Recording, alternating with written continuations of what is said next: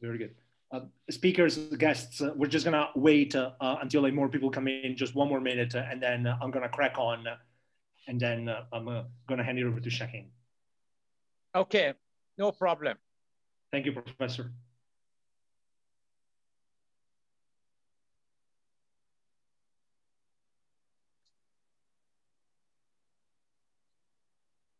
Hello, everyone, and welcome to tonight's event on actually tomorrow's election in Iran. We have the immense honor and privilege to talk about this, I would argue, to a certain extent, unprecedented event with a number of literally world-leading experts who will be introduced very shortly. But before we start, just let me congratulate and let me thank the School of Security Studies, particularly Lizzie and Danny, for putting for facilitating this incredible event, and our main chair, who is Shahin Modarres. Shahin Modarres, Mr. Shahin Modarres, is a graduate from Lewis University in Italy and a member of the Crime, Extremism, and Terrorism team from the international team from the Study of Security Verona.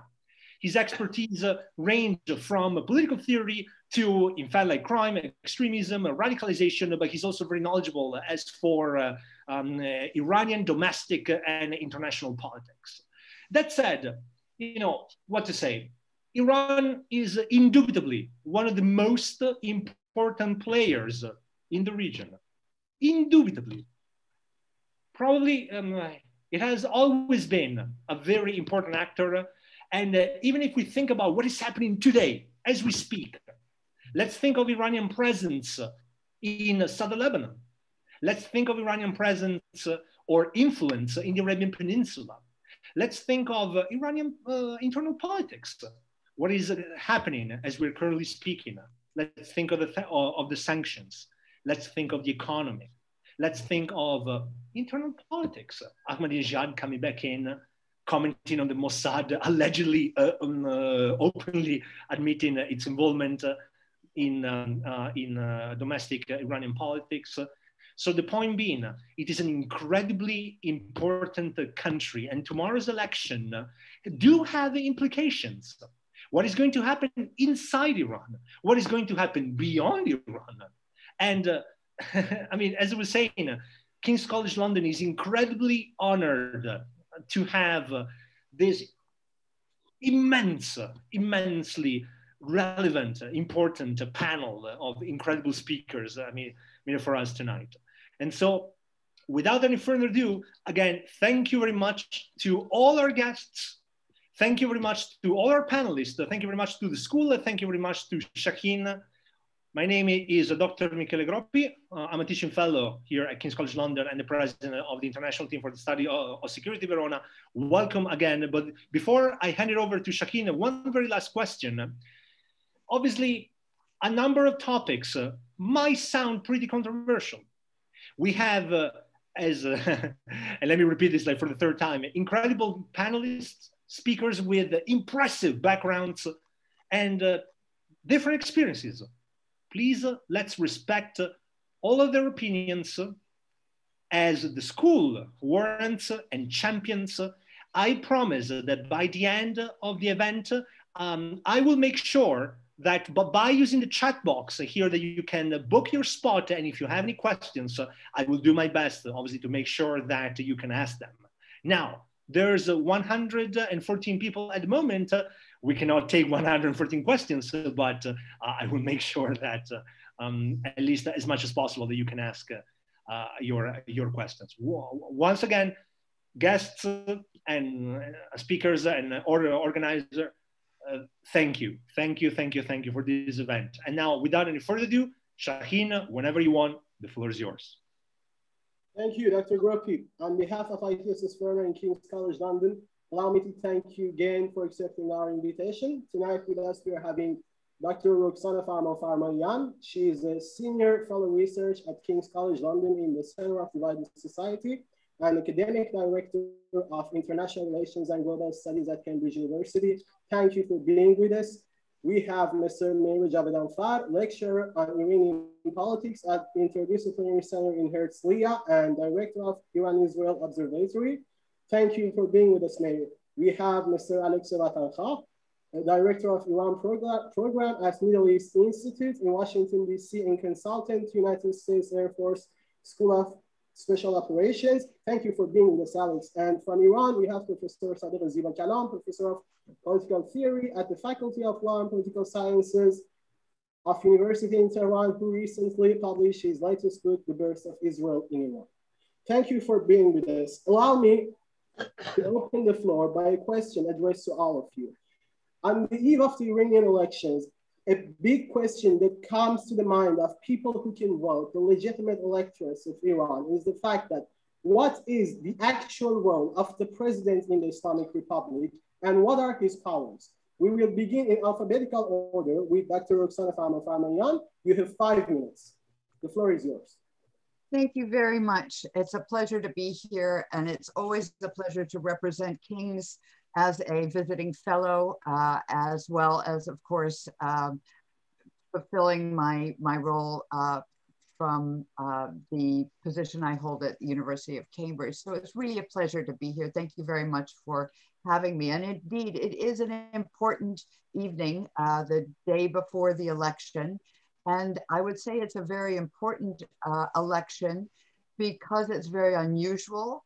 And I would say also it's important because the position of the president, although it is not got the almost monarchical position powers that the supreme leader has, it is nonetheless the highest elected office in Iran. And it does have a full campaign and electoral season. And it is usually thought of as a referendum on the performance of the government and the leadership every time that it takes place, every 4 years. And I think that as a result, we should see it as a civilian or as a population demographically represented in the government. The president also carries the right to establish a cabinet, and certainly several members of that cabinet are absolutely critical to the image of Iran abroad. The extremely powerful clerical aspect of leadership, although it's in many ways more powerful than the elected government positions, including the president, are also much less visible outside Iran and sometimes even inside Iran. So the image and the interaction of the government with the people and with foreign powers really rests with the president and his cabinet, and it is they also who very much overlap and interact with the parliament, another significant arm of government that is elected. This particular time, I think it's very interesting because the two arms, the presidency and the supreme leader position, are in effect coming together because the supreme leader, Ali Khamenei, is reaching an age where there is real debate as to whether he will be alive when the next presidential election takes place in 4 years. And as a result, this president, this elected president, will possibly be looking over and managing the transition of the position of supreme leader. There's only ever been one transition before. That was when Khamenei, the current supreme leader, replaced the leader of the revolution, Ayatollah Khomeini. It was a very peaceful transition, smooth in any case. And I think that's what the regime is hoping for today. And there is even talk that should the anointed choice of the regime, the head of the judiciary, Ibrahim Raisi, should he be elected, that there's a possibility that this could actually pave the way for him to become considered for the next supreme leadership. So there's quite a bit at stake here. However, before I finish my remarks, I would like to say that Iran does occasionally produce quite a number of surprises in these elections. And although I don't think any of us would consider them completely free, certainly the selection of candidates has always been very much in the remit of the clerical committees and guardian council. There nonetheless have been upsets in the past. The upsets have gone both ways too. So the first upset where the anointed and the chosen candidate of the clerical regime was overturned by a reformist, Khatami. And in the second case, the anointed and chosen of the government was overturned by Ahmadinejad, who was definitely not a reformist, but a representative of a very specific line of the hardliners. So it could go either way. And this time, and on this note, I'd like to finish my remarks.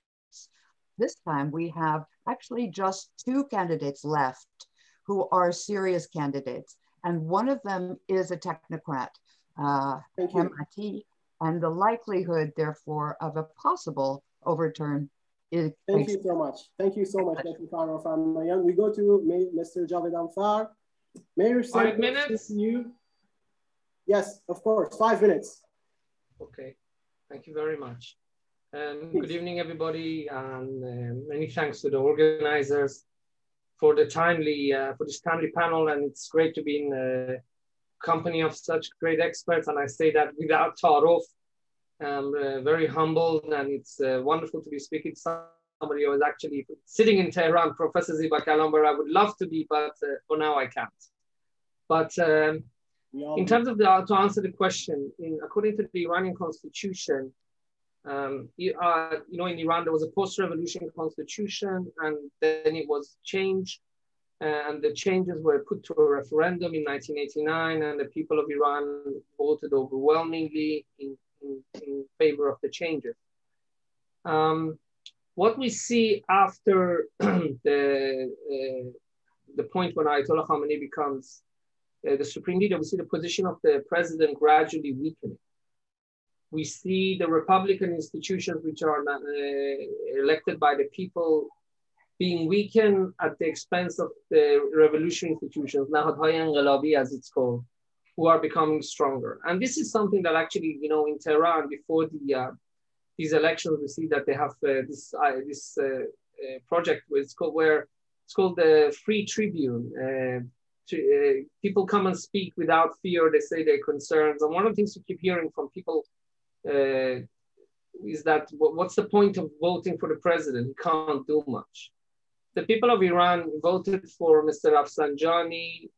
One of the issues was development of the economy, and one of the other issues was reduced tensions with the West. We saw he didn't get very far. The revolution institutions created a lot of problems for him. For example, he wanted to have better relations with Saudi Arabia. We saw the Khobar Tower bombings in 1996. There are other examples I can tell you. So, and then we have Mr. Khatami, who came to power, and one of his promises was implementation of the constitution. Because the constitution in Iran is unfortunately not, even the current constitution is not implemented. And if the Iranian people have the rights which are afforded to them by the Iranian constitution, they would have much more freedoms, but they don't. So what I'm trying to say is that although the constitution gives the president much more rights and much more authority, but what people see is that, especially during Mr. Rouhani, is that the government cannot do much. So what's the point of voting? What's the point of voting when there were demonstrations? According to some report, November 2019, according to one report, 1,000 were killed. According to another report, 1,500. You pick any number you think is more accurate. Mr. Rouhani didn't say anything. The reformists didn't say anything. Then it turns out, the whole Ukraine plane crash. The president did not know. He says, I only found out, the story, those who followed it. The government looked completely incompetent. Then, of course, the most important was the Said Leila's interview with the foreign minister, Javad Zarif. He basically said, I'm the foreign minister. I did not know that there were flights to Syria. I did not know, and that basically revolution institutions, which includes the IRGC, were undermining the old step of the way, and they almost ruined the nuclear deal with the Americans by Mr. Qasem Soleimani going and meeting with the Russian. So on the one hand, we have the constitution that gives rights, much more rights to the people's representative, the president. But in reality, we see that the president really does not have much power. So tomorrow, I agree with Professor Farmanfarmaian. I actually think between all the candidates, Hemmati is the most qualified. This is what people of Iran really need, in my opinion, somebody who understands economy and other, the real bread and butter issues, which the economy is one of the most important issues. Even if he wins, let's imagine a scenario if he wins. What can he do really? What can he do? There were people who are with a far more stronger background than him. Mr. Rouhani, who was the Supreme Leader's representative at the Supreme National Security Council for 10 years, this is somebody the Supreme Leader trusted. How? He couldn't do much. What can Mr. Hemmati do? And I think another last point, I think that's eroded these elections is the comments by Mr. Moslehi, the former intelligence minister, that look, they knew Rafsanjani would win in 2013 and the Guardian Council just stopped it. So I think in a way, if the turnout tomorrow is low, and I think it will be low, the people who are to blame the most is the Guardian Council, and it's the fact that soon after Mr. Khamenei became Supreme Leader in 1991, he was given the right to filter all the candidates, whereas before it wasn't so involved, and then the process just became less democratic, hence undermining the position of the president and the election. Thank you so much. Mr. Vatanka, the floor is yours. In your opinion, what are the true powers of the president in the Islamic Republic? Please. Thank you. Thank you for inviting me. It's great to see everyone. I'm really looking forward to the conversation. And I really just want to add to what we've already heard. I am not one who believes that the presidency in the Islamic Republic really matters that much when you consider what Iran is inflicted by at the moment. The crises that Iran are faced with relate to issues that the president simply just doesn't have the power to deal with it. That's why I'm not excited about the election outcome tomorrow. Abdul Nasser Hemmati could win tomorrow, or Ibrahim Raisi could win tomorrow. I frankly think it makes very little difference to the key issues that the country of Iran, the people of Iran face with. On the nuclear front, whoever wins, the nuclear talks in Vienna will continue. And I would say in terms of the future of US-Iran relations, they will continue. I think Iran's regional activity agenda will continue. Don't expect major changes in Iranian policies in Iraq, in Lebanon, in Syria, and so forth, just because there's a new president after tomorrow's election. If there is a winner after this first round, it could turn into be a two-round race. We will see.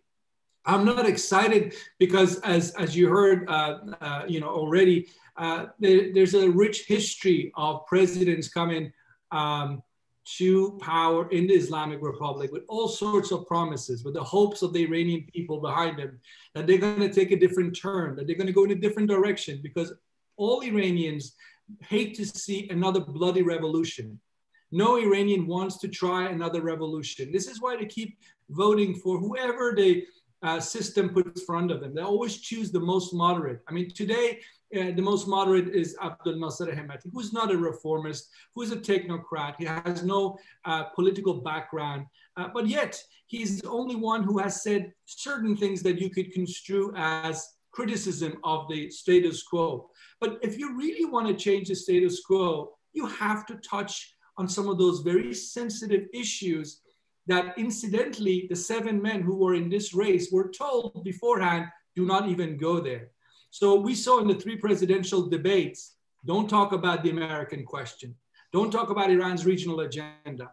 Don't talk about anything that's a red line for Ayatollah Khamenei or the Revolutionary Guards. With an environment like this, you will never have change. You will have an echo chamber. You'll have people who believe that their way is the only way, repeating the same messages. This is extremely dangerous for the survival of the Islamic Republic, because they don't want outsiders to have a say. And I think that's why the presidency really, at this moment, doesn't matter.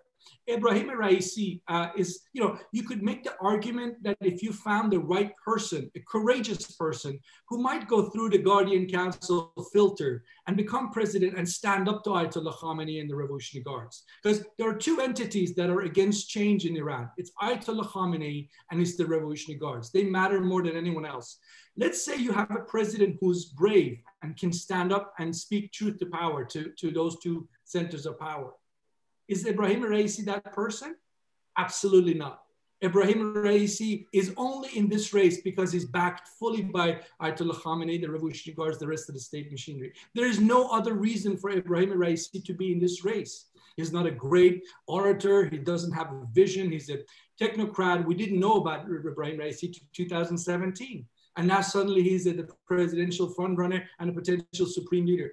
Because inside the regime, there is enough energy around him, not because they think he's a great, glorious individual with wonderful ideas for the future, but because they think they can control him, because they think he can keep the regime intact. And the big challenge for, and I'll finish here, the big challenge for Raisi and Khamenei and those people who have engineered this election is, do they really think continuing the path of the last 30-some years that Khamenei has been supreme leader, is that going to make this regime survive? Do they think they can continue to be on this path? I doubt it very much. That's a risk they have to take. But long story short, you know, Mahmoud Ahmadinejad, when he was president, he didn't dare say anything. It's only after his presidency he dares to speak the truth. Imagine if you had a president who could do it when they were actually in the presidential palace. But that's why they have a filter, and they make sure only people they can control get to run for the presidency. Thank you. Thank you so much. Professor Zibakalam, same question to you. What are the real powers of the president in the Islamic Republic? And from my understanding, allow me to add the fact that, as also our guest somehow indicated, that during the presidential debates, we come to an understanding, at least I came to this understanding, that many of these people do not have neither the academic knowledge nor the practical experience to run a country. In your opinion, is the president really a president in the Islamic Republic? The floor is yours. Bismillah ar-Rahman ar-Rahim. I think this election would be a turning point in the history of the Islamic Republic.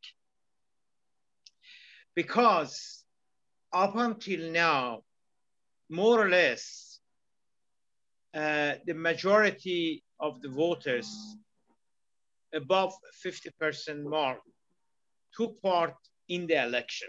They either voted for Rouhani or voted for Ahmadinejad.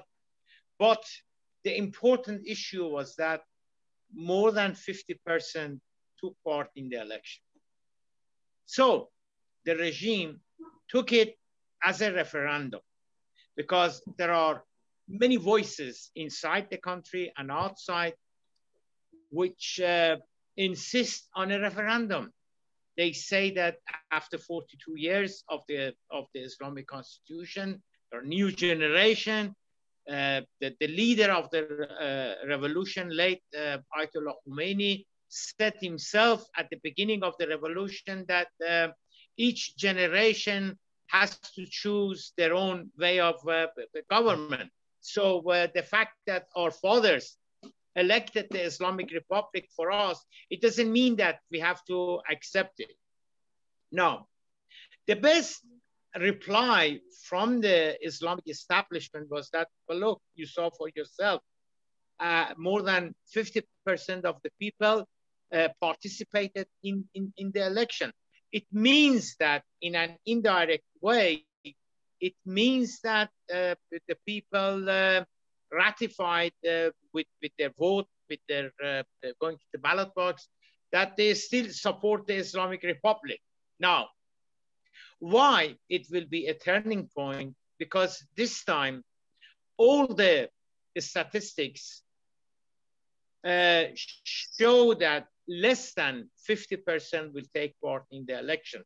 So, going back to the point that the regime itself has established during the past few decades that the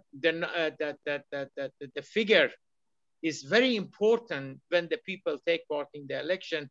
By the same token, we could say that it will be a turning point, because it means that the majority will not take part in the election, which means that the majority of Iranian do not support the Islamic Republic any longer.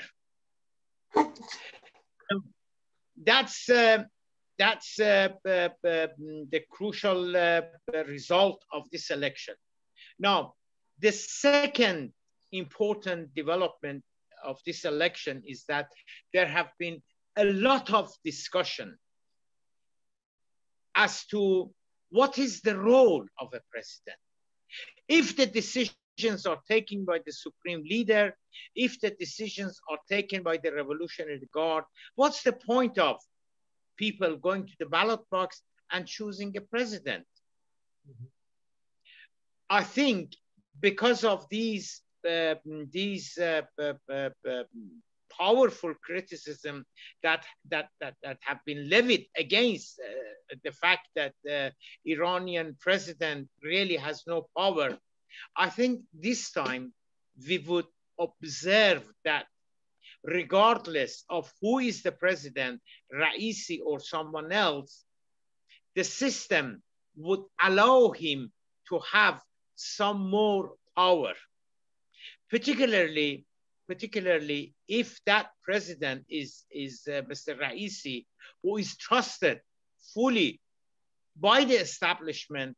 Then he will have even more power. Now, what does it mean in practice? It means that the JCPOA negotiation, it will go through. The Iranian negotiator would reach a deal with the United States over the nuclear issue. Now, does that mean that on other issues there would be agreement, such as Iranian military presence in Yemen, in Syria, in Lebanon, the call for annihilation of the state of Israel? Would we be able to see changes in that respect? Would we see a détente as far as relation between Iran? Thank you. Sir, we cannot hear you, you're muted. And also the time is over, I should move to our next guest. Thank you. I think it would be too much of expectation. However, sir, thank you so much. We will be back to you in the next round. I have to respect the time frame. Thank you. Dr. Farmanfarmaian, as we heard, a problem that is being created and it's showing itself today in Iran is the fact that many people in the streets of Iran are actually using these public tribunes to say the fact that they are frustrated, that they need change, that they are shouting for a referendum. Also, polls from within the country demonstrate that from the eligible electors in Iran, approximately 70% will not be participating in these elections. Is Islamic Republic facing a legitimacy crisis? The floor is yours. Thank you. Well, there certainly have been a great deal of complaints about how this process is running at the moment, how the regime is running, and the lack of trust that's very clear among the population in the face of sanctions, in the face of economic hardship, and in the face of rampant COVID as well. And there certainly has been a hashtag being sent around the country, particularly among the young people, of no to Islamic Republic, which really relates directly back to what Professor Zibakalam has said. I find that it's quite interesting though, because indeed, I think this is a turning point, but I think we are already going around this turning point, because in the past, although we know that these have not been free elections ever, because there's always been a selection of candidates, that selection always reflected, that didn't reflect the demographics, it didn't reflect the people in the past, but it did always reflect the parties, the different groups in the government. And this time it doesn't. And I think that's already a key reflection of how the situation within the government and its desire to control the situation has changed substantially. And so it cannot be a referendum on the Islamic Republic simply because the Republic itself is not represented in that group of candidates. I think that the element of how this is going to be reflected in the ballot box is unclear. We know that 30% have said they will not vote.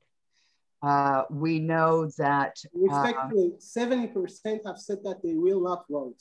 And I'm quoting ISPA, the poll from within Iran. I've seen various, I'm sure that's the case. Iran is notoriously hard to pin down. And actually, any population about to go to the polls is very difficult to pin down, which is why one tends to have exit polls. I have also heard that there's about 30%, let's start the other way around to be on the same plane therefore. 30% are saying they will vote. I think what we're seeing among the rest is that some are definitely not going to vote, but some have not made up their mind. And I think that is where the mystery here may lie. Will they vote for Hemati? Will they vote for Raisi? We don't know. And that percentage is going to play a huge role as to the legitimacy of this president. I'm not so sure I agree with Dr. Zibakalam in terms of whether he will gain power, because if he doesn't gain a great number of votes, I think it becomes extremely difficult for the government to then say he has the confidence of the people. So I think we have actually quite a lot to see tomorrow as to how this is going to play out. Thank you. Meir, same question to you, but allow me first to introduce a very brief introduction that in the Origins of Totalitarianism, Hannah Arendt describes this third phase for totalitarian regimes, saying that in the third phase, they begin to make the inner circle stricter and stricter. We can see that people such as Ali Larijani, Speaker of the House, was not approved by the Guardian Council to be a candidate. Can we also say that they have achieved the third phase of a totalitarian regime? The floor is yours. Thank you very much. 5 minutes again? Yes. Okay, thank you. Look, please allow me just to address a point, and it's related to what you asked, Shahin. Professor Zibakalam said because Mr. Raisi, Dr. Raisi, apparently he's also a doctor. He has a PhD, apparently. Also, his wife also has a PhD. Said, the fact that he's close to, if Raisi is close to the system, then he's going to get more help. Yes, we saw that in Mr. Ahmadinejad's first term, actually. We saw that the IRGC's financial organizations cut a lot of slack for him. Also, when Mr. Ahmadinejad was the mayor of Tehran, they also gave him huge loans which were not repaid. So being close to the hukumat, to the system, to the nizam, to the regime, actually can open a lot of doors for you when compared to when somebody is not from within the system, such as Khatami or later on even Rouhani, who wasn't, he was more with the Rafsanjani crowd than the inner circles of the nizam. But we saw what happened to Ahmadinejad. In his second term, he fell out. So if Mr. Raisi now goes and he has the support of the establishment, then there's no guarantee that in the second term he's still going to have it, because they fall out. In terms of the Islamic Republic, look, I think one of the biggest reasons, I think that description is right. I think one of the biggest reasons why the Islamic Republic is increasingly and in an unprecedented way closing itself in, going after the Khodi, just allowing the criteria for Khodi, one of us is becoming even more strict, is there are two factors. One of them is the Trump sanctions. Yes, the Trump sanctions did not topple the Islamic Republic. The Trump sanctions did not get Iran to give up its nuclear program. But one thing they did was when they took away the income of many of these regime organizations and the economic sanctions, instead of rallying around the flag these conservatives actually fought each other more viciously than before. They became more corrupt. They became even nastier to each other than before, and they mismanaged the country even in a greater manner.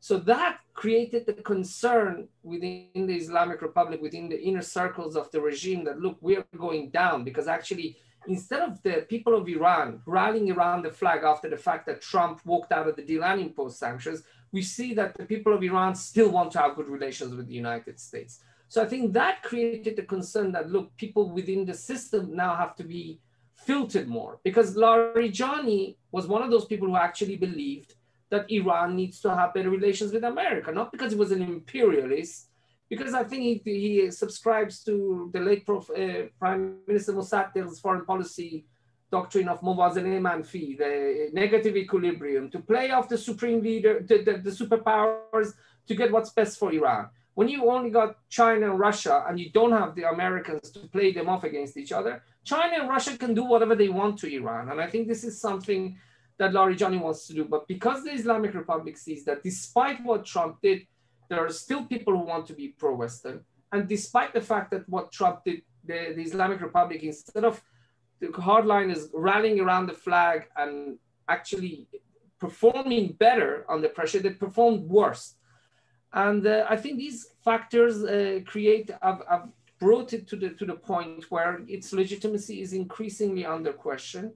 And I think Ayatollah Khamenei is genuinely concerned about what is happening to Iran. I think the fact that the Guardian Council disqualified so many people is a great sign of weakness. It's not a sign of strength.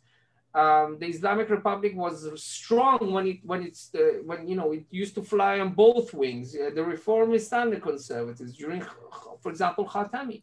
But now I think the terrible way the conservatives performed. Last but not least, if I can just point one other issue, you could say Mr. Rouhani could be the best or the worst prime minister. President Ayatollah Khamenei could be the best or the worst supreme leader. I think what the most important factor, I don't want to say more important than human rights, but human rights is very important. But I think what really angers the people of Iran is that the state is not functioning. The Nizam, the regime says it's the government's responsibility. The government says, I don't have the authority to carry out my responsibility. So you have huge issues regarding the country that are falling through a black hole, and people are suffering. And I think this, more than anything else, is hurting the legitimacy of the Islamic Republic. It's not functioning. Thank you. Thank you. Mr. Vatanka, the same question to you, with adding one quick comment that a part of a state's legitimacy comes from its foreign relations with other countries. Iran has been terribly isolated in the recent years. Do you think this will change, and how do you think this will affect its legitimacy? That's a great question. Look, if you look at 1979 revolution in Iran, it was in fact celebrated by many around the world who were in the so-called anti-American, anti-imperialist camp. It wasn't just Islamists that celebrated it. But in the revolution of Iran in 1979, very quickly took on a very xenophobic posture. And I would say the Islamic Republic continues to be a very xenophobic entity. It's xenophobic because it doesn't trust the outside world. It doesn't like the outside world. And if it engages with the outside world, it shakes to change the outside world in its own image. Iran paid a heavy price for that during the Iran-Iraq war. Ayatollah Khomeini famously said, I can count our friends on the fingers of one hand. It was his fault. He started this process. Khomeini did not live long enough to change it. And the guy who took over from him, the individual who took over from him, Ayatollah Khamenei, I mean, he uses the word dushman, enemy, so much more than probably any other word I can think of when he describes the outside world. Ayatollah Khamenei has not left Iran since I think he went to New York in September of 1988. He doesn't even go to Mecca. He doesn't go to Karbala. He doesn't travel. He doesn't know the world. Rafsanjani, who knew the world much better than Khamenei, he tried in his 2 terms as president to take Iran in a different direction foreign policy-wise. He was stopped by the revolutionary guards and by Khamenei for one reason. The outside world is a threat to them and their interest in Iran. They think they will lose out. They think they lose out power and money. That's why they keep the outside world out. Khatami's great dialogue of civilization didn't go anywhere, again, because Khamenei and Revolutionary Guard stopped him. Mahmoud Ahmadinejad even tried in his second term, focusing on Iran first, Islam second. We all know what happened to Mahmoud Ahmadinejad. He's very lucky he's not in prison right now like his close advisors. So this is a system that's xenophobic. This is a system that does not want to deal with the outside. We need the outside world for the flow of money. They need to sell the oil and get the technology. But really deep down, these are people who came of age politically naive and very much poorly knowledgeable about the outside world. And this is the point I want to make about Ibrahim Raisi. Ibrahim Raisi is born in 1960. He was 19 years old when the revolution happened. He joined the system, this regime he's serving today, for the last 42 years. To my knowledge, Ibrahim Raisi knows very little about the outside world. And because of his involvement in the execution of thousands of prisoners in 1988, he will not be able to travel around the world. In other words, he will continue the isolation of Iran, a country that is not known for its isolation. Iran is not North Korea. Iran is not supposed to be isolated. There's 5 to 7 million Iranians around the world. So, but this, you're going to get the same with Ibrahim Raisi. You're going to get the same horrible, I think, narrow view of the world, of the idea that out there, there's nothing good out there. Trade with them when necessary. And they're choosing their partners very selectively. Those partners increasingly are narrowed down to 2 countries, Russia and China. I just don't think that's sustainable. I just don't think a country of 82 million people can sustain itself on this path going forward. There are, how many more Iranians need to leave the country before you have enough employment for everyone who lives in the country? I mean, these are really tough questions that I don't think Ayatollah Khamenei has answers for. And let me stop by saying this. For Ayatollah Khamenei, this election, as I said earlier, is about one thing and nothing else. It's about his succession process. It's about his succession process. It's about having someone maximum control. So when the day Ayatollah Khamenei dies, there won't be any surprises. Because as the Professor Farmanfarmaian pointed out, Iran has had one succession in the summer of 1989. And you know what happened in 1989? It happened within 24 hours, 48 hours. There was no blueprint. Nobody really knew what was going on. To this day, we don't know exactly what happened. And the regime can't afford something like that risky. So I think Khamenei is planning to, the only reason you ask the Guardian Council to kick out someone like Ali Larijani and so many other people who are loyal members of the regime, the only reason is because you want maximum control for the succession process. That's what this election is about. Thank you. Thank you so much. Professor Zibakalam, we heard that Mr. Vatanka mentioned about relations of Iran and its neighbors, external relations. But when we come to its domestic matter, its internal relations, we see this dreadful wave of suppressing activists, writers, journalists, normal people, workers such as Ismail Bakhshi, who protested because they were not paid their salary, who were tortured and imprisoned. In your opinion, is this also a form of legitimacy crisis? The floor is yours, sir. I believe that Iran's foreign relation, particularly with the West, would actually influence the behavior of Iran domestically, Islamic regime domestically, with the intelligentsia, with writers, with women rights activists, human rights activists, etc., etc. The reason is somewhat very simple. We know that China and Russia don't care, don't give a damn as far as human rights is concerned. However, with the West, it's not the same.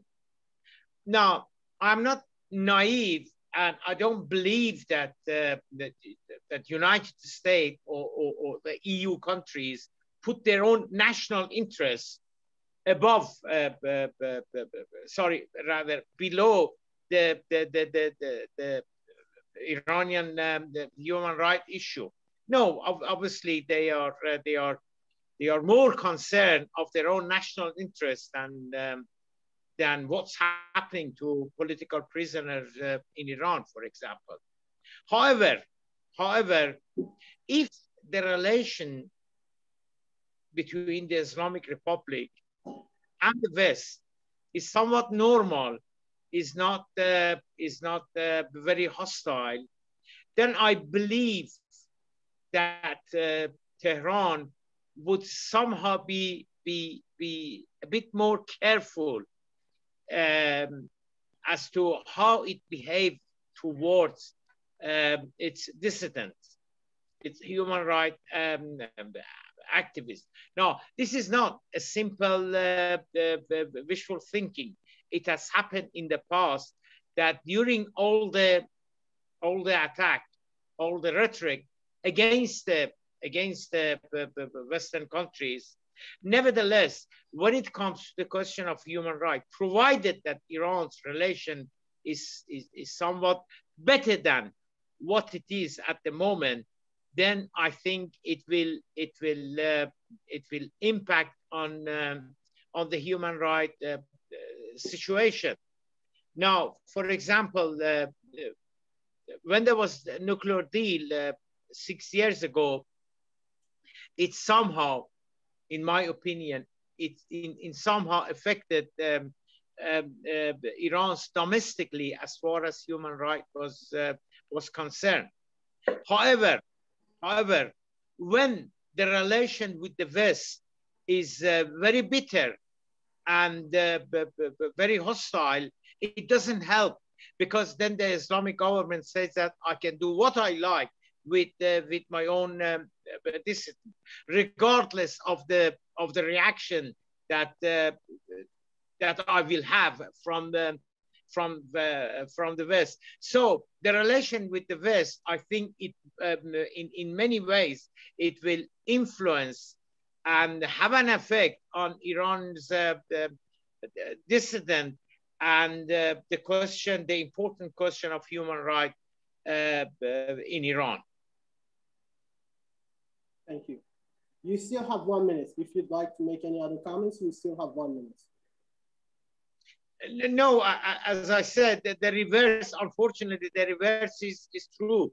And we have observed it, that whenever there have been a great deal of hostility with the West, the human rights situation in Iran has deteriorated. Thank you. Thank you so much. Professor Farmanfarmaian, we come back to you with this question that allow me to briefly give you this introduction, that according to the IMF, the International Monetary Fund, by the end of 2020, almost 30% of the Iranian population went under the absolute line of poverty. It means that 1 in 3 Iranians, by the morning when they wake up, they do not know if they will have a roof upon their head by night or not. Also, we see that this combination of Islamic Republic, the Republican part, is decreasing day by day. Do you think that Islamic Republic is facing the same path that North Korea wants across? And do you think that it's becoming more of an Islamic state? It's a very good question. And first of all, I think that one has to draw a distinction between the systems and the economic approach in some place like North Korea, in fact, in some place like Venezuela, versus in Iran. Iran is still at least a hybrid system that includes a great degree of capitalistic, entrepreneurial, small business development. And I think that that has a very different effect in terms of how we see its progression going. However, it is definite that the sanctions have had a significant effect on the economic well-being of the population.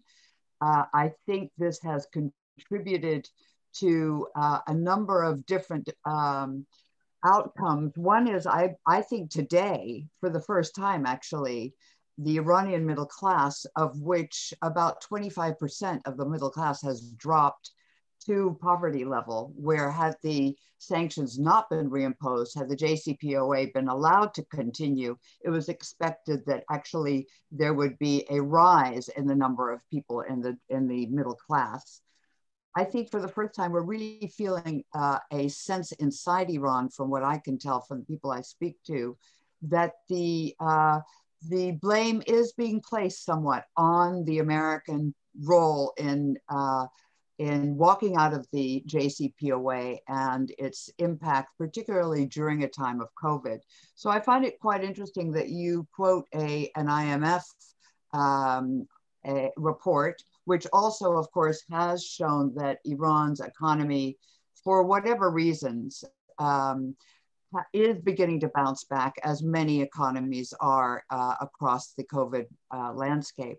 It's not going to jump back enough to really draw the people out of poverty that have fallen into poverty. And I think it's also one of those cases where it's quite interesting to see what Hemati has been saying in the debate, particularly this last debate, where he is saying that one of the greatest problems is the structural issue that is making Iran so badly run.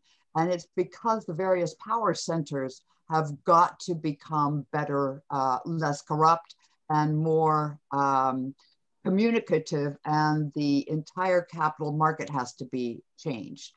And I think that makes him perhaps one of the most interesting candidates we've seen for a while. And I would be very surprised, actually, even if he loses this, which is likely, that we will not see him continue either going back to the central bank or in some other position, because the economy, I think those at the top recognize the very fact that he was accepted as a candidate and passed the strict requirements, shows that he is part of the system. And I think they recognize that an economist that can work with the regime, help it not lose face, while nonetheless getting some economic changes in place, which he's done consistently, would be very useful. So I think it's perhaps useful for all of us to know who he is now that he is running, because much as was pointed out by Dr. Vatanka, we didn't know very much about Raisi until a few years ago. We certainly didn't know a lot about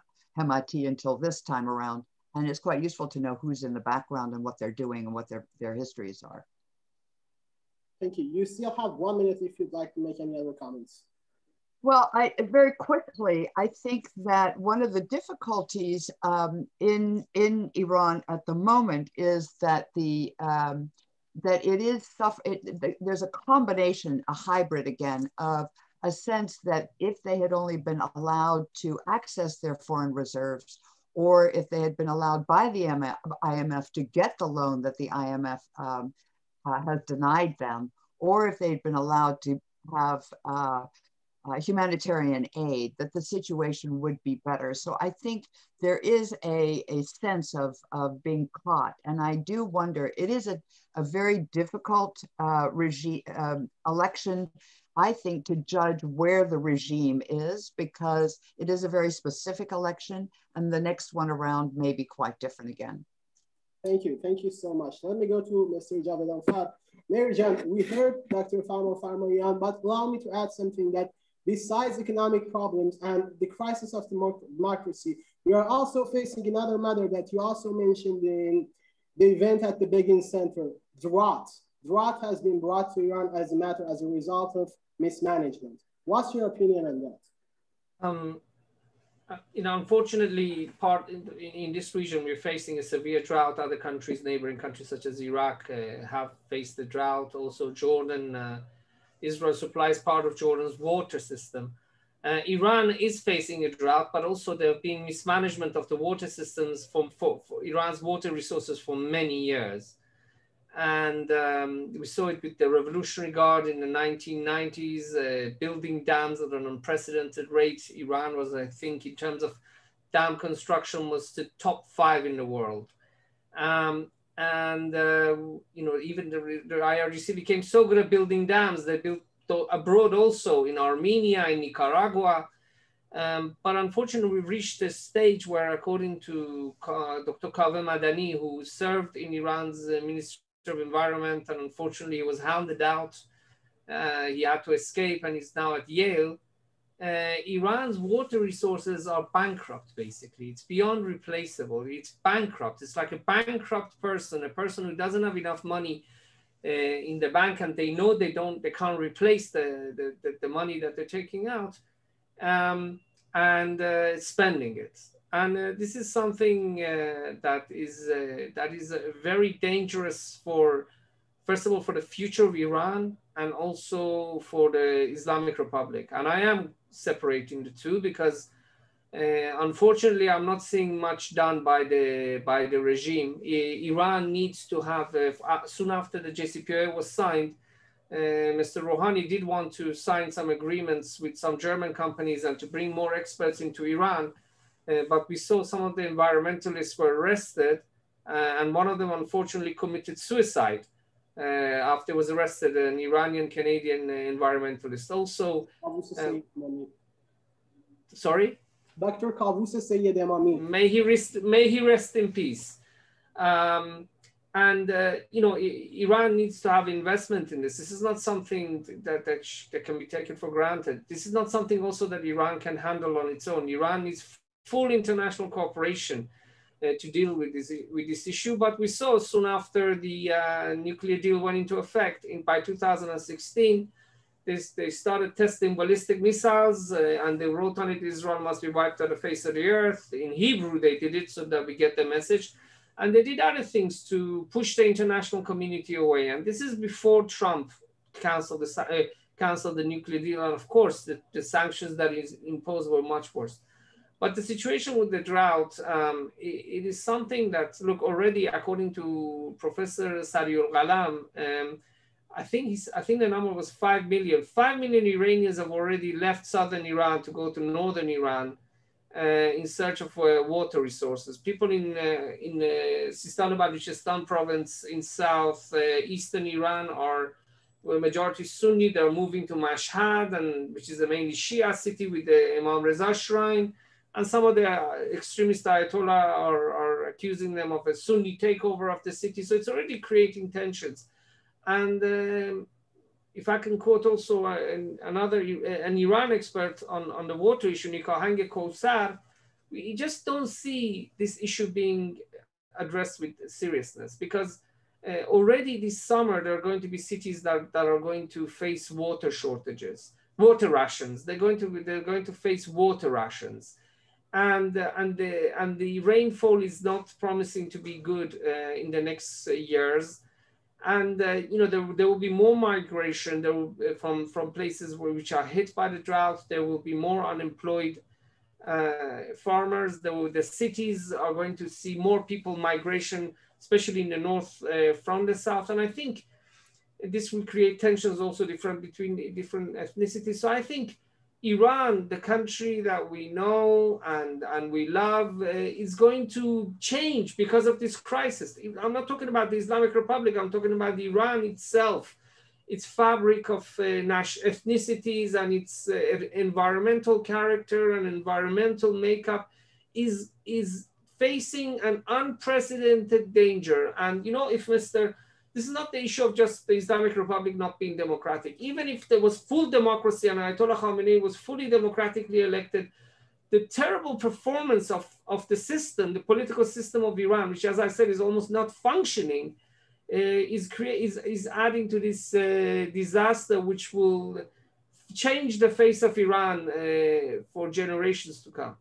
Thank you so much. Mr. Vatanka, back to you. We heard our panelists, but allow me to add a very quick introduction that in order to Iran, if Iran wants to join the international banking system, it should be able to have international transactions. And we can see that for the past few years, they have not been able to confirm and pass the bill of the FATF and the Palermo Convention that goes against the money laundering procedure and the fundings for terrorism.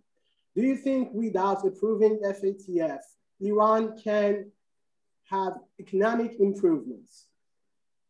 Well, thank you. I'll get to that in a second. If I may just respond also quickly to the issue of the drought in Iran. my good friend Meir in Israel talks about, Iran looking for German experts to come and help Iran. You know what? That would be great. But there are many, many, many very talented Iranians who could do that too, who have been forced to flee their country. And the fact that there is no program in place except token gestures and empty offices that once in a while get launched to deal with the diaspora affairs. There is nothing systematic being done by the Islamic Republic to tap into the human talents and potential of the Iranian diaspora, and of course the Iranians in Iran. I mean, this is about mismanagement. And, I hate to keep going back to Ayatollah Khamenei. I'm not here to do any personal attacks, but the fact is Ayatollah Khamenei has been the supreme leader of this system for 32 years. If he stays in power another 5 years, he's been there as long as the Shah was, okay? Whereas the Shah focused on modernization, and the Shah had many faults. There are many issues that one can criticize the Shah about, but he did focus on the nation, home building, right? If you talk to a certain generation of Iranians, they will tell you when they grew up in the 50s and 60s in Iran, that was very different from their parents' generation who grew up in the 20s and the 30s. That was the legacy of the Pahlavi family, which I said had many issues. They were certainly not Democrats, but they did build up Iran. Islamic Republic has done some of that. They began to do some of that in the 1980s. But as this system has evolved, it has become obsessed, particularly with the Arab world, particularly in the region. Money that doesn't exist has been spent around in the region in places like Syria and Iraq and Lebanon and so forth. And I'm not sure if that return investment is going to be there. Can anybody on this panel please tell me what Iran gets out of being in the region to the extent that it is? And Iran is not the only country that is making this mistake of overreaching and being in the region. But in the case of Iran, because of the lack of money and the sanctions, it has even less money to spend, therefore less reason to be involved in the region, and should focus on the home front, on building up capacity in communities in Iran that are hurting, in Sistan and Baluchistan, in Kurdistan, in other parts of Iran that, people are hurting. We see it. The world sees it. This is not an era where you don't see what's going on. We see what's going on. This is not propaganda being put together by three-lettered intelligence agencies. These are real Iranian suffering. And Ayatollah Khamenei is mostly, it seems to me, occupied with talking about the axis of resistance. Axis of resistance doesn't fill the stomachs of hungry Iranians. And that's a problem. And it takes me to your issue of FATF. Look, the Financial Action Task Force is not some unusual condition that has been asked of Iran. Every country out there, and I'm quoting Abdul Nasser Hemmati, who said this in one of the presidential debates. Every country is a member of the FATF, broadly speaking, and the smaller agreements that are tied to it, except Iran and not North Korea, right? But there's one big difference between Iran and North Korea. North Korea doesn't really talk about attracting billions of dollars in investment and wants to be a big trading partner, wants to be a hub. These are things that the Islamic Republic wants to be attractive for foreign investors and all the rest of it. If you want to do that, then you have to abide by international norms and rules. You have to clean up your act. You can't be going around in a neighborhood and acting in a militant revolutionary way and say, I'm going to bring the global order down. Mahmoud Ahmadinejad famously said that. I want to bring the global order down, and then say to the same global order backed by financial institutions, why don't you come and invest in Iran so we can create jobs for our young? It just doesn't work that way. I mean, I'm not saying something that hopefully is controversial. It's so obvious as daylight. But unfortunately, FATF has been lingering now in the Expediency Council for I don't know how many years. Mohsen Rezai, who is supposed to be the secretary of the Expediency Council, doesn't want to admit that he's the reason that this FATF bill has not gone anywhere.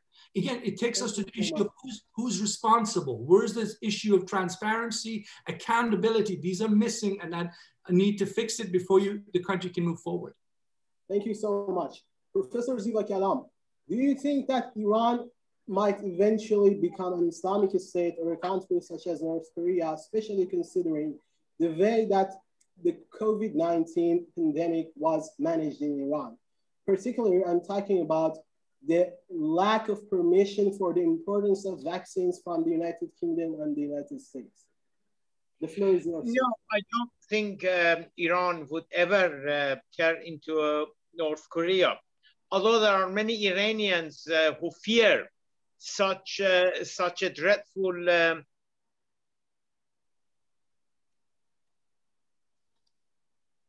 Sir, we cannot hear you. Korean state.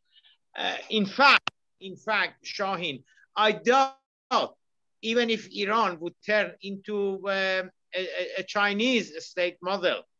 There are of course many Iranian, amongst hardline Iranians, Revolutionary Guard leaders, etc., who wish that Iran will have the same revolution that happened in China. That is to say, the great economic achievement, but no political development. There are many Iranian leaders who love Chinese scenario to be repeated in Iran. Have enough bread, have some economic progress without political development, without consideration for human rights. I think even that will not happen in Iran, the Chinese model, let alone North Korean model, for the simple reason that there is a strong historical, social and political development in Iran. Iran was the first country who fought Iranian for constitutional revolution. When constitutional revolution happened in Iran in 115 years ago, there were barely any democratic states in Asia. China was Japan was very authoritarian. Russia was very much authoritarian, and with the exception of India, which because of the British rule, there were some democracy and democratic values. There were no other country in Asia that experienced a parliamentary system, political freedom, and freedom of expression, freedom of press. That constitutional revolution brought for Iran, as I said, 115 years ago. Since then, Iran has a record of a number of political prisoners, of the newspapers that have been shut down, etc., etc. So it would be very difficult with that historical background. It would be very difficult to have a North Korean state in Iran. There are some 5 to 8 million Iranian expatriates living in the West, and they have a strong ties with Iranian families, relatives, etc. They come and go, and the government cannot prevent them from coming to Iran and visiting their relatives, etc., etc. There are at the moment that we are talking with each other, there are 4 million Iranian students. I have in social media, I have over 1 million followers. My Instagram page, and my Twitter account reaches about 270,000 followers. I'm not alone. Of course, there are many people like me in Iran. So it would be very difficult to imagine that a very autocratic government, centralized government, could control 85 million Iranian population. So I think that even though there might be some Iranian leaders who would love to see a North Korean style of political establishment in Iran, when the government, when there is no opposition, when there is no dissension, when there is no criticism against government, etc., etc. But it will not happen. It will not happen.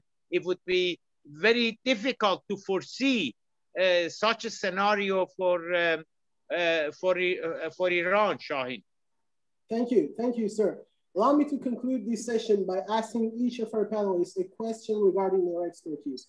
Dr. Farmanfarmaian, how do you see the future of Iran and UK relations as a result of tomorrow's outcome? Thank you, Shahin. Well, first of all, before answering that, but in that context, I just would like to add the fact that I've seen the Epic Iran show today at the Victoria and Albert, which itself is a reflection of the relationship between Iranian culture and Iranian history and British culture and history.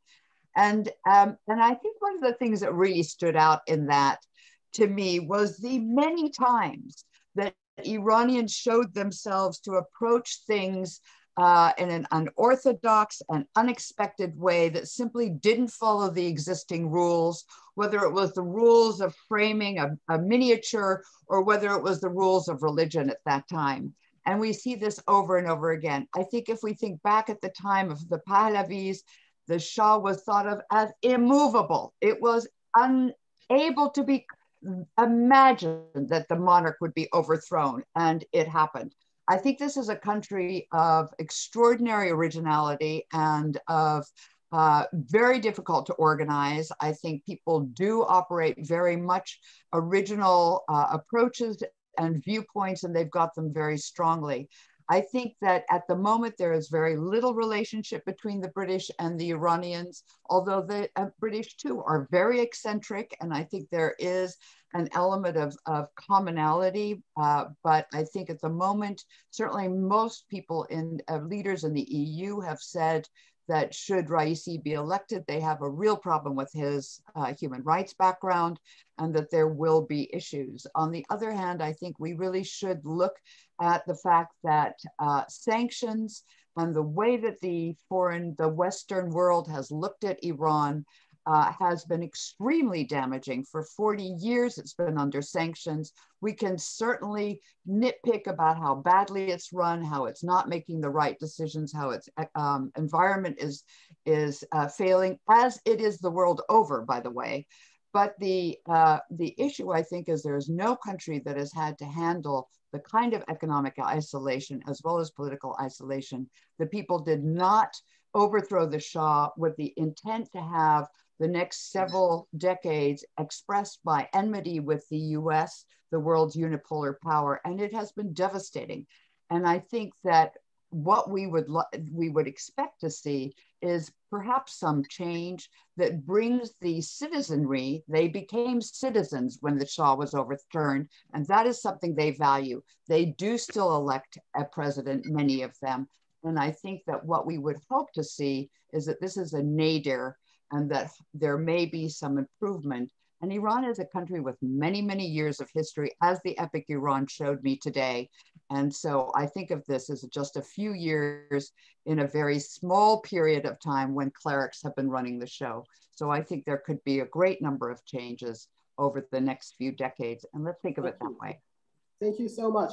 Mr. Javedanfar, Meir, how do you see the future of the relations, if there are any, but on an international level, between Iran and Israel, especially considering the new government in Israel? Do you think that having a coherent system of presidency, judiciary, and the parliament in Iran can actually help to stabilize the new Bennett government in Israel, something that many analysts believe that happened during the Netanyahu government?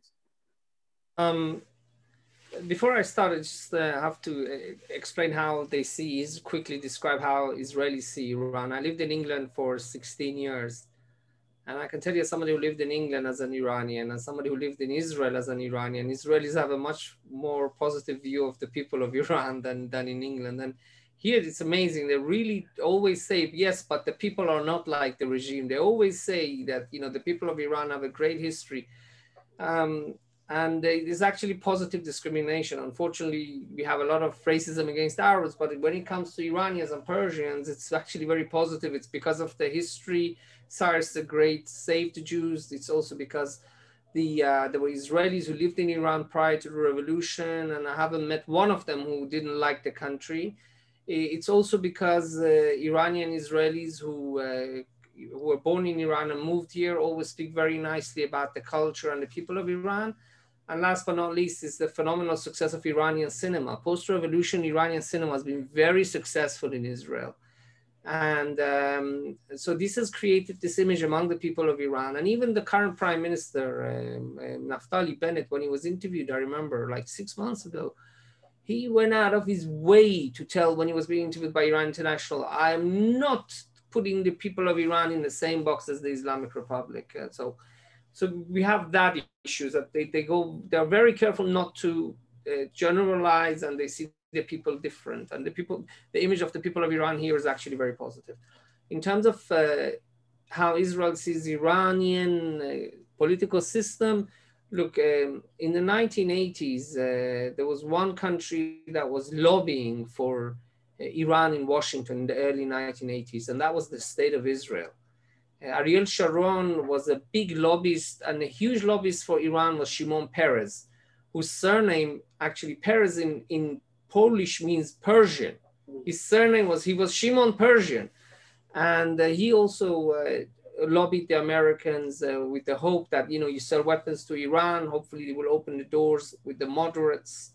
It will improve the situation. Israel itself sold lots of weapons. But, it didn't work. Instead of improving relations with Israel, so after towards the end of the Iran-Iraq war, that Iran was supplying weapons to, some of the weapons that Israel was supplying to Iran to fire on the Iraqis were being transferred by Iran to Hezbollah to fire at Israeli soldiers. And we saw that Iran started supporting Jihad Islami and Hamas. I think Israel was one of the first countries to discover this revolutionary versus Republican, because the Israelis saw that, before the Oslo peace talks, Rafsanjani said, whatever the Palestinians accept, it's okay with us, with the Israelis, whatever decision, because Rafsanjani, he was the Sheikh Sazandegi, he wanted to rebuild the country, he didn't want to entangle Iran in all these other problems. But Khamenei went and arranged the Palestine conference, of course, with Mr. Muhtashami-Pur, who recently went to the other side. And they said, no, we will support Hamas and Islamic Jihad, and we are against any peace with the State of Israel. And we saw it continue with the first Intifada, with the second Intifada. We had the Iran-Libya Sanctions Act, that was the sanctions imposed during Rafsanjani.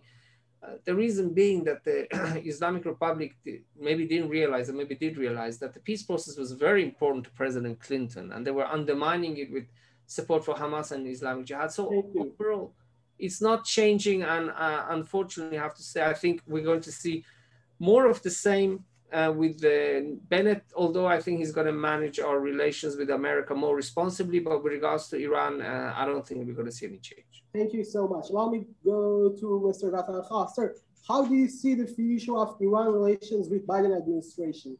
In 2.5 minutes, please. I have to be very quick. Look, very quickly on Israel, because the big issue is actually very relevant to the policy debate on Iran here in Washington. You cannot separate the issue of Israel from what's going on in U.S.-Iran relations. So let's keep that there, because frankly, United States and Iran can sign 5 nuclear agreements in Vienna over the next 5 days, but that would not mean U.S.-Iran relations will be normal. The only time I can see, and I speak to you here from Washington, the only time I can see U.S.-Iran relations being normalized is when Iran takes a very different approach towards the State of Israel. And it's not some big conspiracy theory that I'm speaking of. The Western world, United States included, want to see Iran take a different approach to the question of Israel. You cannot have one UN member threaten basically another UN member. And I know the Israelis have carried out operations in Iran, and it's a two-way street. I all know that, but we also know who started this fight in 1979. It was not the Israelis. Also, if I may, you only gave me 2 minutes, but very quickly to our friend. 2.5, sir, like other guests.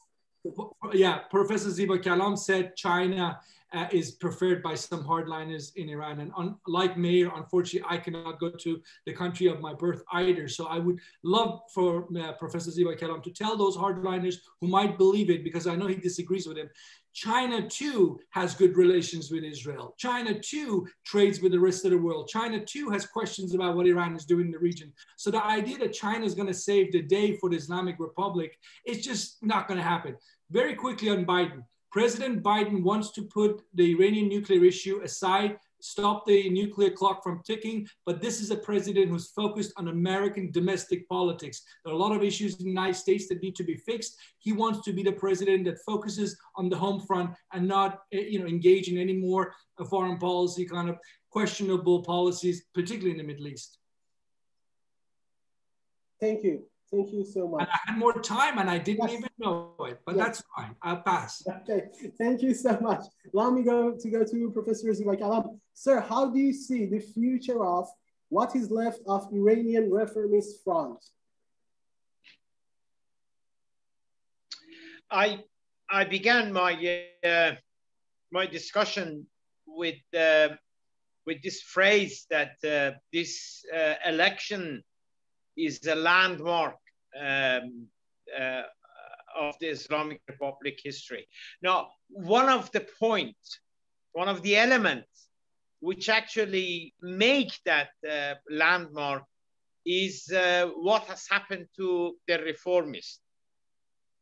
Now, I think this election more or less brought the end of the reformists. You know, Shahin, there is a old medieval saying that that when the king was dead in Britain, the courtier used to say that the king is dead, long live the king. Now, reformists, as we know them, Mr. Khatami and the rest, I think they are dead. But long live the reformists, because the forces, the reasons that created the reform movement in Iran 24 years ago are much stronger today than 24 years ago. Those forces, they have not disappeared. They have not evaporated and gone to the sky. If anything, they are more powerful as a latent force, which are pressing for change in Iran than they were 24 years ago. So although the leaders, the prominent figure of the reformists are dead, because people no longer respect them, people no longer believe in them, people no longer obey them, people no longer have any faith in them, but the forces for change amongst younger generation Iranian, amongst Iranian youth, Iranian women, minority, Sunnis, etc., is much stronger than they ever were in 24 years ago. And I believe that sooner or later, this latent force would actually create a new generation of reformist leaders in Iran. So I think we would see reformist movement in future of Iran, but with different figures, with different leaders. Thank you so much. Thank you so much. Allow me to once again thank you, Dr. Roxane Farmanfarmaian from King's College London, Mr. Meir Javedanfar from IDC Herzliya, Mr.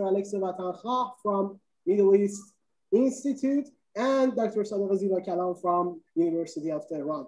Now the floor is open for questions. Dr. Groppi.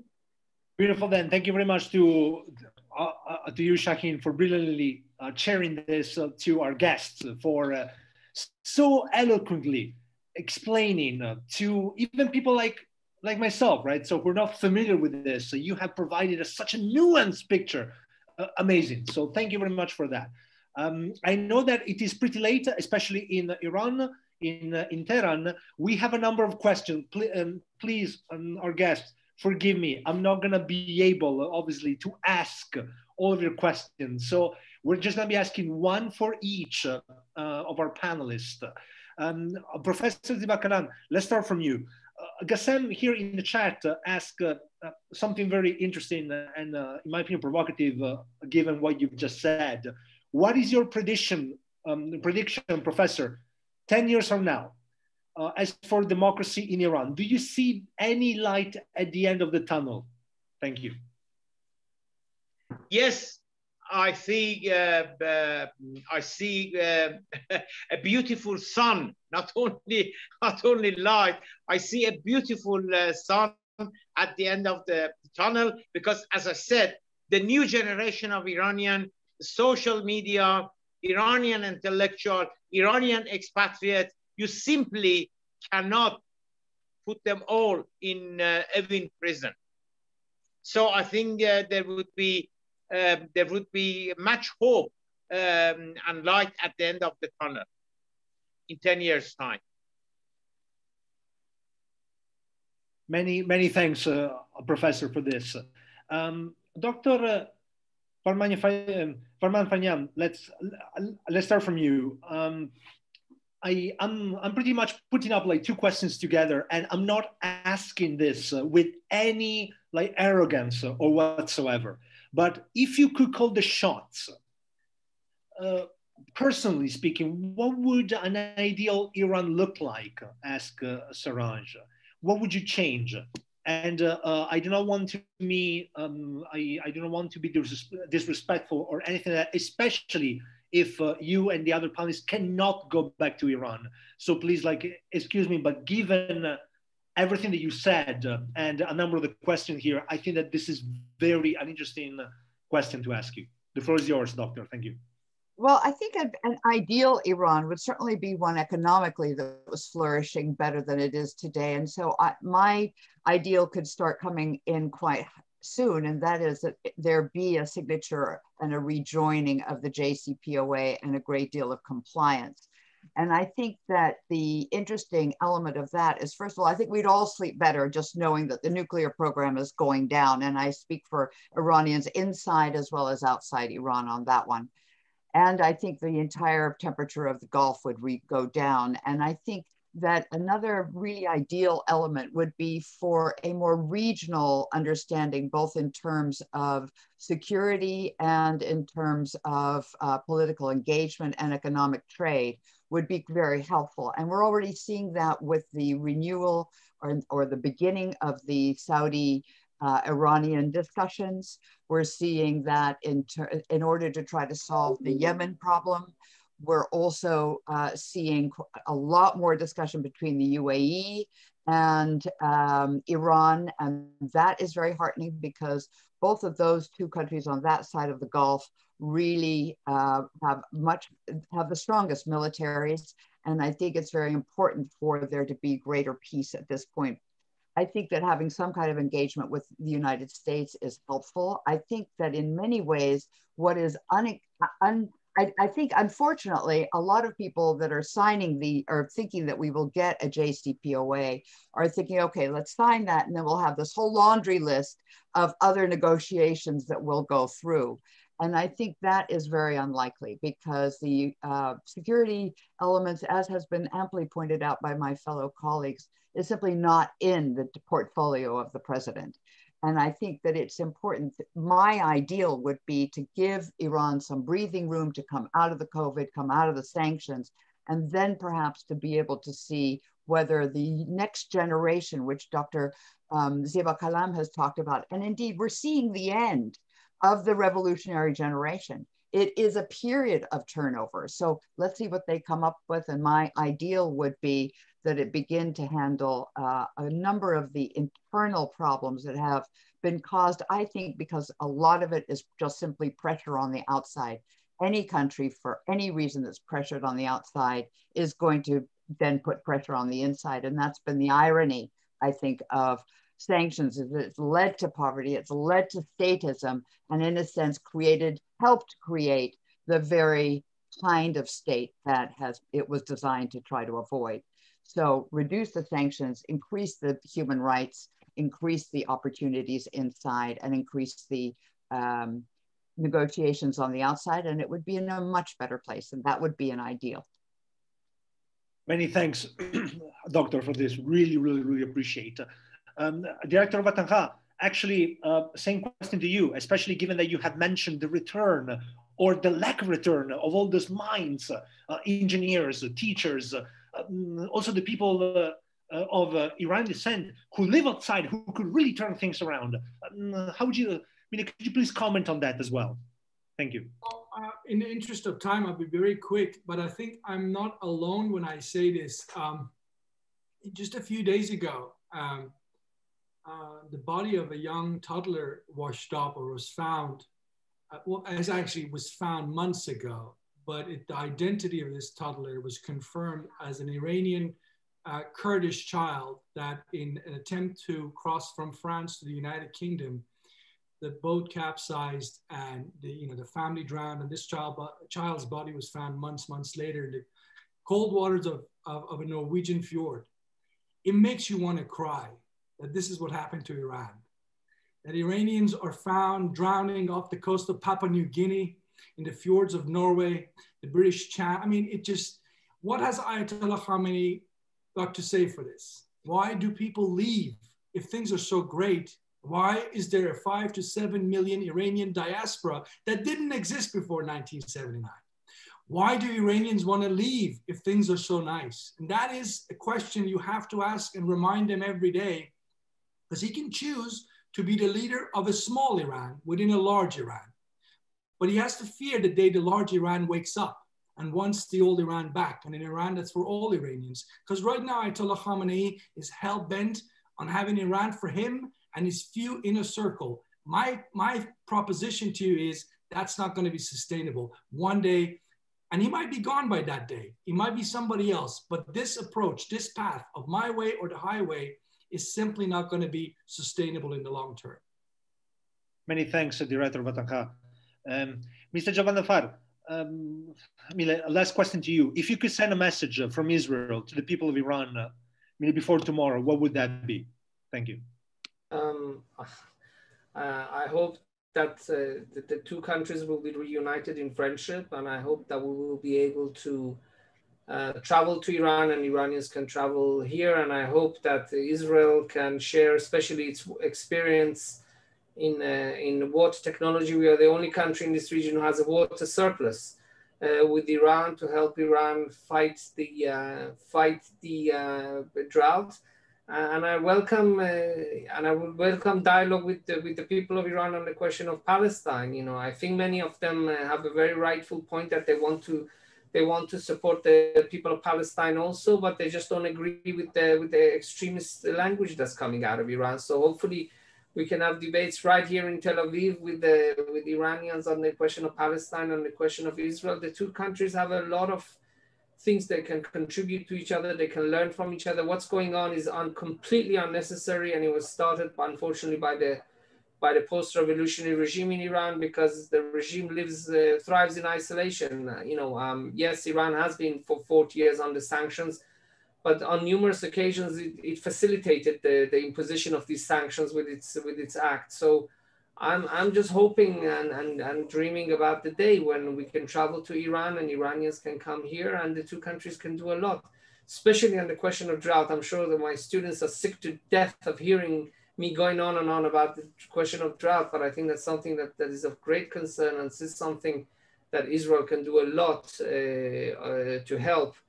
And also I hope that some of my students who learn about Iran can visit Iran, and so they can see the country for its beauty from first hand. Next year in Tehran. Inshallah. Amen. Beautiful then. Thank you very much. Once again to King's College London, the School Security, ITSS Verona, our wonderful chair Shahin Modarres. Thank you for putting this wonderful panel together, and to all our guests and our friends from the United Kingdom, Italy, and obviously Iran and the international arena. Thank you again. Hopefully we will continue this discussion. later on. Have a great night again, especially Professor. I know that it is late in Tehran. So again, I thank you. Thank you so much. For this, and have a great rest of the day or good night. Thank you, Michele. Thank you, Shahin. Thank you for joining us. Thank you for joining us. Bye-bye. Good night, everyone. Good night, sir. Thank you for joining us and giving us your time. Welcome.